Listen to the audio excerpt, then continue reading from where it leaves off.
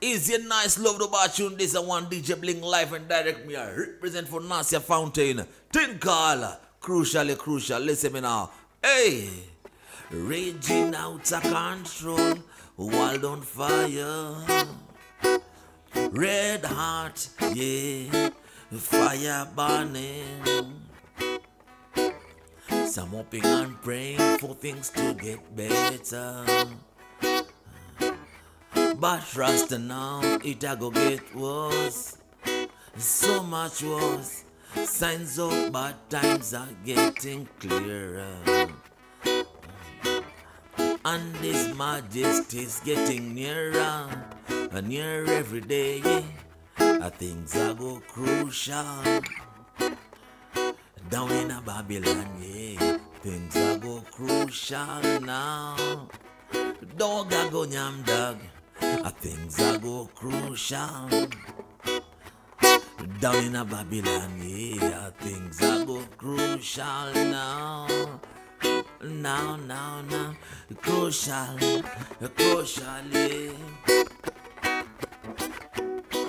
Crucial. Hey, is it nice? Big time love no bad. DJ Bling live and direct. Me I represent big time. Nasio Fountain big time. Nasio Fountain uli msanii hatari mnamezea. So uni artist enyewe si tafadhali. Kama ni reggae Nasio Fountain ni noma. So Nasio Fountain lazima umezee kwanza. Uli msanii background yake ya music imeanzia mbali sana. Kwanza madhaki waga ni Muhindi na budake ni black. Unaelewa? Kutoka Dominica. So that's okay. Kemba Nasio Fountain unagana kawale wa India na kawale ma Apocalypto kawale watch movie Apocalypto. Noma sana. Nasio Fountain nakaga hivyo. Ni hatari noma sana. But anyway, Nasio Fountain ametoka from a humble background. Familia yake wakigrow up walikuwa budake alikuwa ni fisherman na walikuwa naishi Ocha. Vile tu Ocha ya Dominica ni kama tu Kanairo hapa hivi. Una mezi ya Ocha kwenu ni wapi ukiwa hapa hivi. Kutaka kumezi ya Ocha kwenu ni wapi? Tane ID yako angalie nyuma imeandikwa huko sasa. Sasa Nasio Fountain area code yao na kama tu setting ya Ocha Kenya huko Dominica. Kejao ilikuwa ni ambao, roof ilikuwa ni ya manyasi. So unapata kupika ilikuwa mostly wanapika na kuni. Saa nyingine wanaenda kufetch maji kwa shake. So Nasio Fountain ikakuwa saa zile yeye ni last born kwanza kwao. Amezaliwa kama kwao wako 7 na yeye ndio last born mtoi wa 7. So unapata zile wanatumwa waenda wakafetch firewood ama wakatafute wakachote maji. So unapata alikuwa anaimbia mabro wake na masista zake sana. So inawabamba sana. Budaki akanotice mtu hoi wagana na pia watu wengine na pia ni jovial na anapenda music. Ikabidi budaki aoneta haezi afford guitar. Budaki alikuwa hawezi afford guitar. Ikabidi atafute vile atamprovise ya guitar. Akachukua bamboo, yani bamboo sticks. Akachonga vizuri bambu, alafu jubudake nilikwambia alikuwa ni fisherman, akachukua zile kamba za kufish, zile fishing rod, akatengeneza waya za gitaa kama hizi. Sasa unasikia anapiga nazo makii hapa, unaelewa? Akachukua sasa akatengeneza nao gitaa, akamtengenezea gitaa kwa kijana na jamingi muziki hapo. Lakini sasa juu ya mostly unapata zile ngoma watu hujua mostly unapata ni gospel, especially maocha huko. Familia ilikuwa pia ni religious family, ikawa anapiga gospel, anachezea mabro wake masista zake, wanapata moral. Sasa ametumwa kwa shake, wakalime, wametumwa kwa wakachote maji. So unapata Nasio Fountain kazi yake ni kuwa entertain. So fast forward ikafika mahali Nasio Fountain akagrow up, ikakuwa miaka kijana lazima akatafute wera. Ikabidi ameenda sasa mjini. Sasa utoke Ocha ukuje Kanairo, akakuja kusearch works. So mali alipata wera, kazi ilikuwa available, ilikuwa kazi ya mjengo. Kauliza kazi, akaanza kufanya kazi hapo, akafundishwa kazi ya painting. Kwa ni mnoma sana kazi ya mjengo, kupaka rangi ni hatari sana. So kapata ile keja alikuwa naishi na mapato yake kidogo, ilikuwa amebidi ameenda keja kutafuta keja ghetto za huko kwao. So lakini neighbor wake pia aliwaga pia ni mras noma sana. Alikuwa anasikiza kama Mighty Culture, Josephine, kuanzia asubuhi mpaka usiku. Na kona mezea mageto, kwa ushaishi ghetto unajua keja za huko. Neighbor, akiwa na shughuli lazima ikuwe shughuli yako. Kwa sababu neighbor sikuwe ni single man. Analete magali pikili. My friend, Utakuwa lilishiwa hapo ma soundtrack unashindwa we. Sasa anyway ule ibo wake alikuwa ni mrasa anapiga marege sana, lakini alikuwa anapenda ngoma za culture Josephine. So Nasio Fountain anasikizaga Joe jamaa, anasikiza ngoma za culture. Kuanzia asubuhi ana option, juu Kenya zao ghetto yani unapata hadi muziki yake ni jamaa na tenje inaweza. Inabidi Joe akaanza kupenda muziki reggae, anapenda ngoma za culture.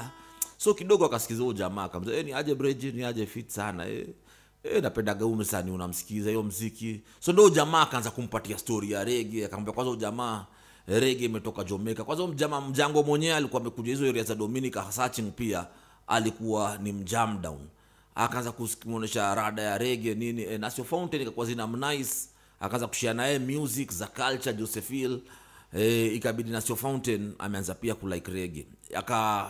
Tafuta ka gitaa sahi, at least ampata zile do za mjengo, amechanga do, ameget ka gitaa, anaanza kupia kuja anajiself teach, anaelewa, anajifundisha kiasi. So ikafika mahali akaanza kurecord, anataka kurecord.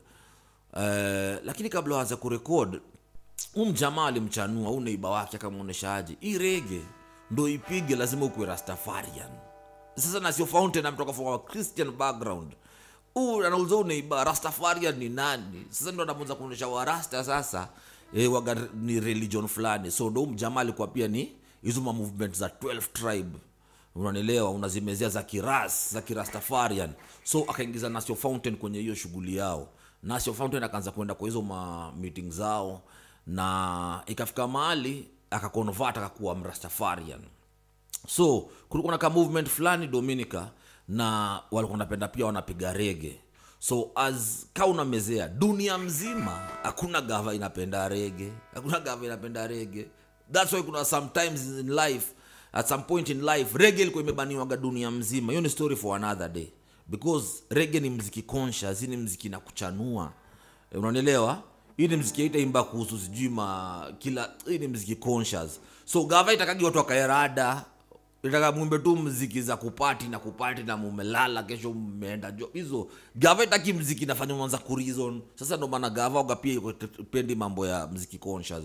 So gava ya Dominica ilikuwa ina fight reggae mbaya sana, hizo movement za reggae. So siku moja wako shughuli yao, huyo jamaa amekuwa best ya Nasio Fountain, wameenda place, wanasikiza hizo meeting zao za kiras, wanaomba Rastafarian, wanapiga reggae. Kumbe system ilikuwa imeshawa decode, ikatuma masanse, wacha masanse wakuje jo wapige hawa Rasta. Brutalization, walilimwa. Hiyo meeting ikadispasiwa, ikakuwa ni noma sana. Kwanza mkipatikana huko gava imeban kwanza huko reggae na Rastafarianism.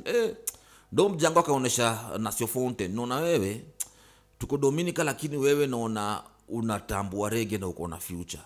Akamchorea ramani, kwa sababu mtu alikuwa ni mtu Jamaica lakini aishi area. Akamchorea ramani, akamwonyesha ukienda jam down area fulani Bob Marley kuna land alibaingi aka give back to the community, na hii land iko na studio, na unataka kupiga reggae maana ya bingi wale upiga kama drum nini.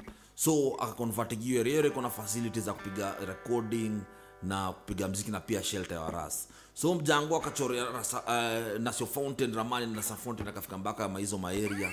Kufika hizo area juu vile alikuwa ametoka huko si mchezo. Ile siku alikuwa na vurugo na system go kwao, it was on a Tuesday. Akaandika ngoma inaitwa Black Tuesday. Do you remember Black Tuesday? So unaimezea, akaandika hiyo ngoma sasa. Na ikabidi ngoma vile ni tune hatari, watu relate na hiyo mambo vile black kama Rastafari wamekuwa kivurugo na system. Ngoma kuchezwa kwa radio, hit mara hiyo. Kutoka hapo hivyo Nasio Fountain ni star, anatua dunia mzima, USA, Europe, UK, jam down. Na pia Kenya tutamlete. Nasio Fountain, DJ Bling says so. Jara and things, man, give thanks. Some hoping and praying for things to get better, but Rasta now it a go get worse, so much worse. Signs of bad times are getting clearer, and His Majesty's getting nearer and nearer every day. Things are go crucial. Down in a Babylon, yeah. Things are go crucial now. Dog a go nyam dog. Things are go crucial. Down in a Babylon, yeah. Things are go crucial now.